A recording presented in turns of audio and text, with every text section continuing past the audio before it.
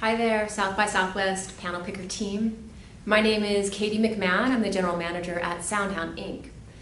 We feel really excited and very hopeful to be present at this year's event and have a bit of a spotlight to talk about some major scenarios that we foresee. And really it's about being at the precipice of the conversational voice first interface of tomorrow. So we know that mobile phones has changed our entire demeanor. We look down as we touch, type, and swipe, right? We rarely look up. We all have broken necks because of it.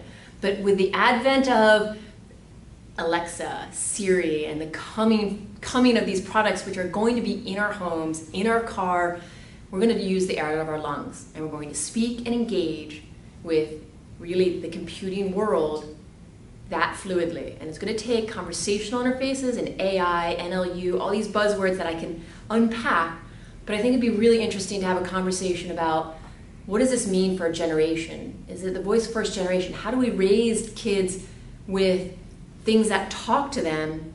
Are they able to disambiguate between, like, who's your mommy? Is Alexa your mommy? Is Siri your go-to agent?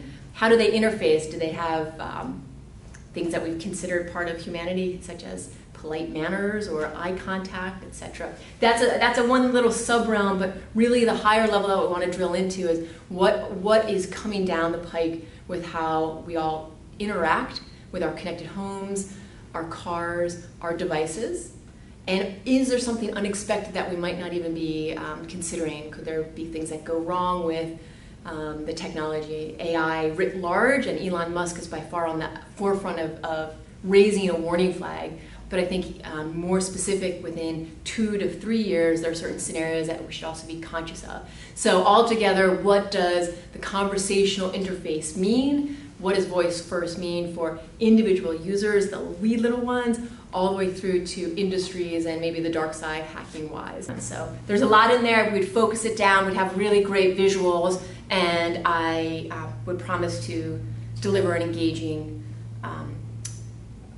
talk to your audience, and I'd be very honored to have that opportunity. Thank you for consideration.